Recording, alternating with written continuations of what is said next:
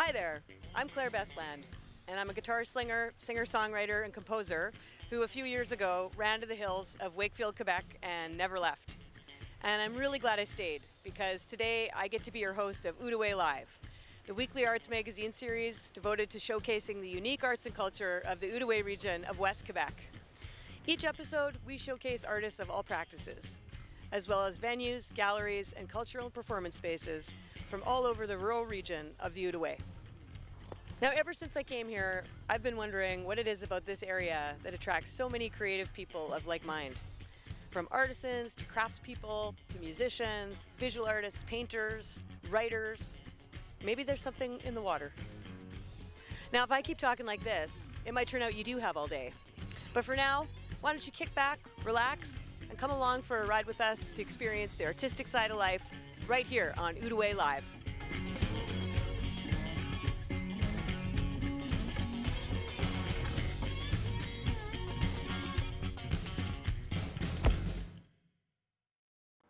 Today on episode 3 of Outaouais Live, we've got accordions, we've got violins, we've got bouzouki's.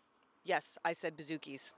And as always, we've got some guitars too, as Pat Marr, Matt Selleck, and Eva Vanderberg come together to perform right here at Les Fougères as Pickachune.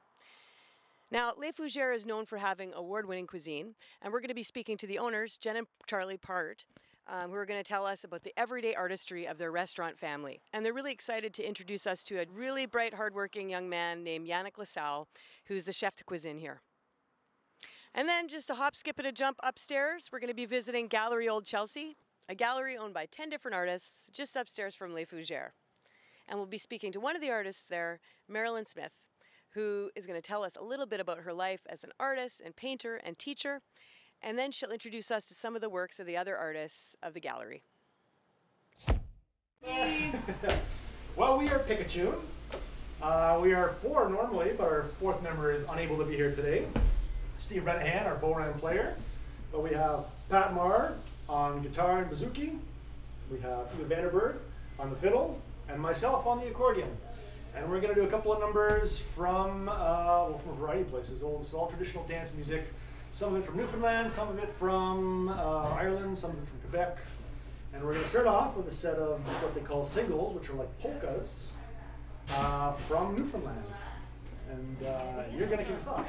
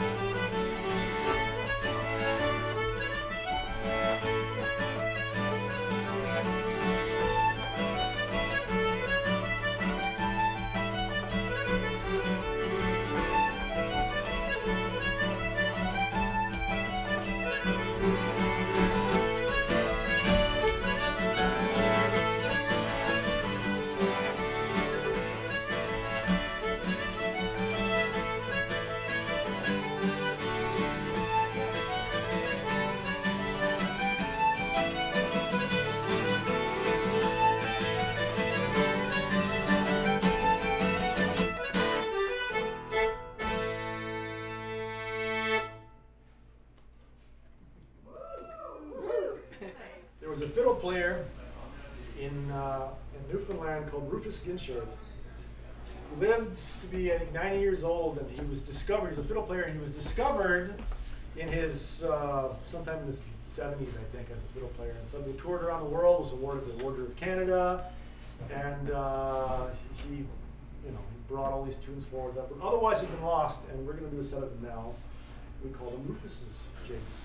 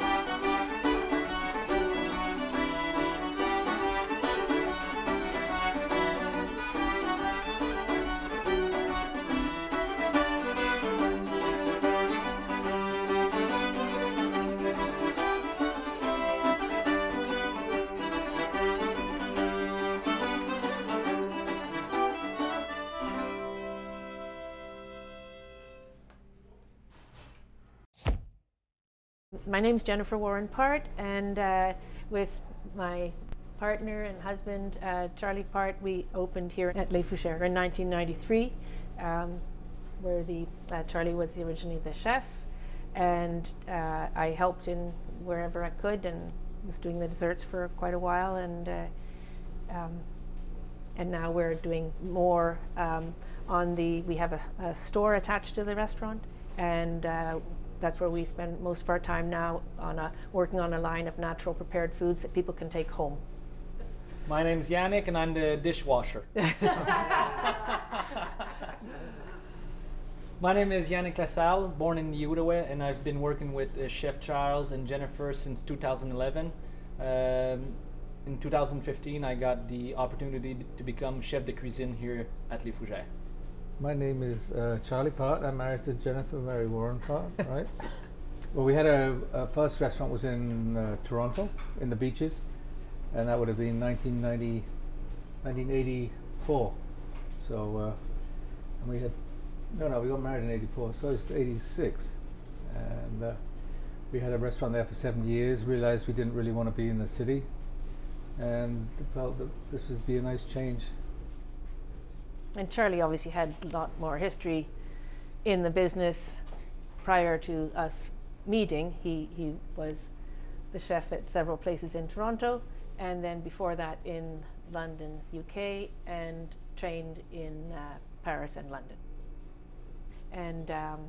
And so we began to look and found ourselves in the Outaouais, gazing at this beautiful wooded property, and in 1993 we after many years of looking at it and trying to figure out a way of purchasing it, we managed to do so, and we started Les Fougères after 6 months of renovations in 1993. In the 1940s, when it was built, it was a dance hall. And so there was no alcohol here, but there was like a bootlegger right across the street there. And they used to have wooden platforms outside the building. And in the early days when we came here, we'd have people who were in their 70s or 80s come in and say, I used to dance here. And so that's kind of lovely. Les Fougères is a little family. I've been privileged to work closely with Chef Charles Part and Jennifer. We try to work closely with farmers, with the Four Seasons, with the garden that we have here in the summer, and it's been quite the journey from day one till now. I've learned a lot working closely with Jen and Charlie, schedules, ordering, cooking. Sharing recipes. It's not just work here at Les Fougères. We've become friends outside of it, and it's an honor to be a part of this team. During the renovation, we asked Gordon.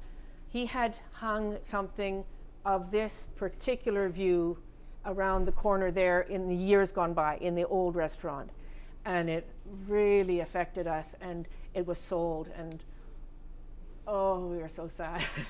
But we knew that some hope that somewhere in life we could bring it back, because it means so much to us. And then Yannick was born, funnily enough, right at the apex of that, where Bristol Mills is, over in the far Pontiac there. I can see my house. There's somebody breathing. I'm Marilyn Smith, an artist from Wakefield, Quebec. I'm one of the owners of this lovely gallery, Galerie Old Chelsea. Well, I grew up in a large family, and we spent our summers at a cottage. And at the cottage, we pretty well had our whole life in nature, so I really got communicated with nature. I also grew up in a bit of chaos with all that, so I'm used to chaos. And so I always think about my art as starting off chaotic and trying to end up with something that is as organized and well composed.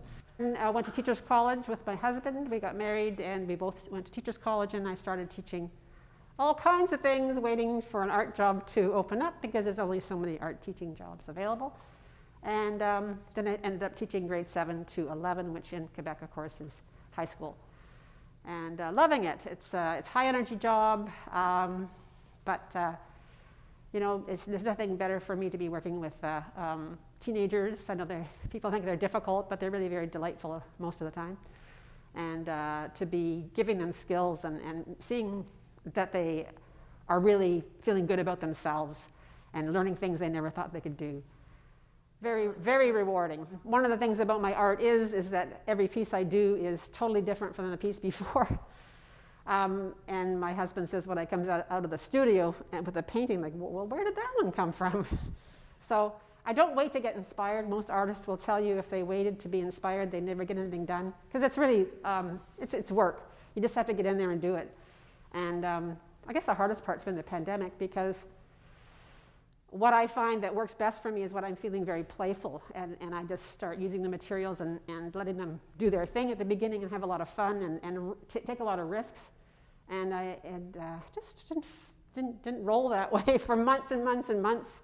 I was overdoing the paintings, and I would start again and do it again and do it again. And anyways, it was kind of an eye-opener that was really essential to me, to be feeling playful in order for it to really come out the way I wanted it to. For this particular painting, I started in a way that I don't start very often, and that is I took papers that I made myself, papers from magazines, papers, cardboard. You can see there's pieces of cardboard boxes on there, and I just covered the whole huge canvas with most of it was colored papers, and then I started painting on top of that. And I had found a photograph of the woman holding a child in front of a window, but you really couldn't see her. She was just like a silhouette, but I really liked the pose.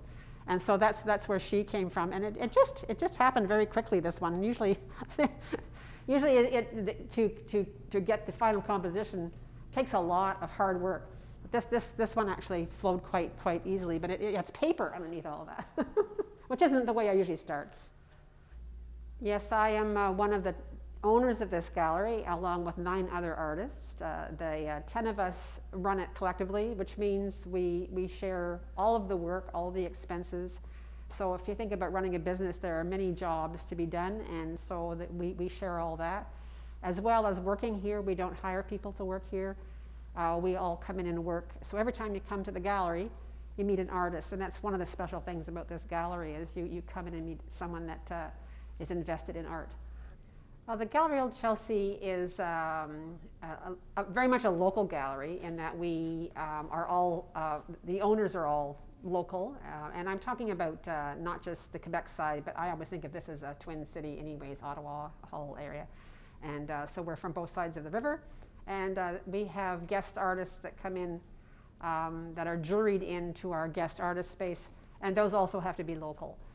Yeah, and we accept lots of diverse kinds of art. We like to represent more than just one kind. So we have a photographer as one of our owners. We have mixed media. We have watercolor artists, oils, acrylics, and we really look for a diverse kind of approach, so that when people come in, they're not just seeing all the same thing. And of course, glass art and jewelry and wearable art. And the gallery was started in 1990.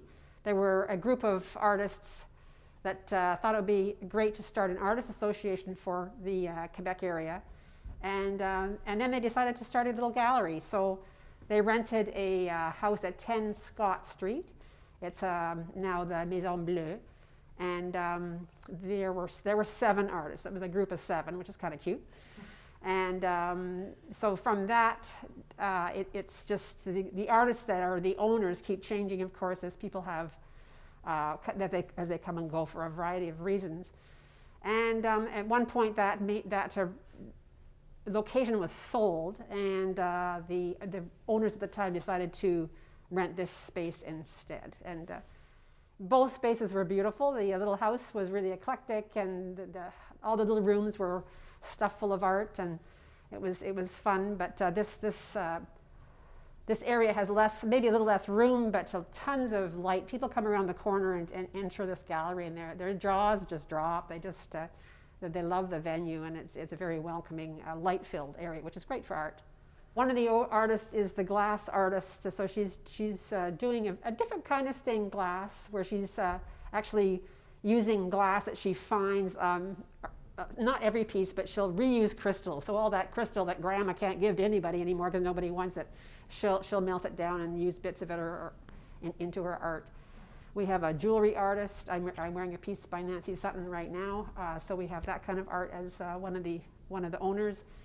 a photographer, Rob Filion, who used to be a photographer for the National Gallery. And then we have encaustic artists, watercolor, oil, mixed media, and acrylic. About 6 years ago, a couple of the artists here went to the local elementary school and did some classes with the grade 6 class there, and then we gave them a whole week to show in our guest gallery for free. They didn't have to pay. And it's so exciting for them to have artists come in and teach them, and then to actually have their art hanging in the gallery. And then I started doing it in Wakefield. I did it for a few years with the grade 6s in Wakefield, and that's a fantastic community event. We also have soirees that we combine with Les Fougères and sell tickets so that people can come in and have a special evening here. We give them a percentage off and mill around and talk to the artists and have a drink and some hors d'oeuvres, and then go downstairs, all of us, for a fabulous dinner.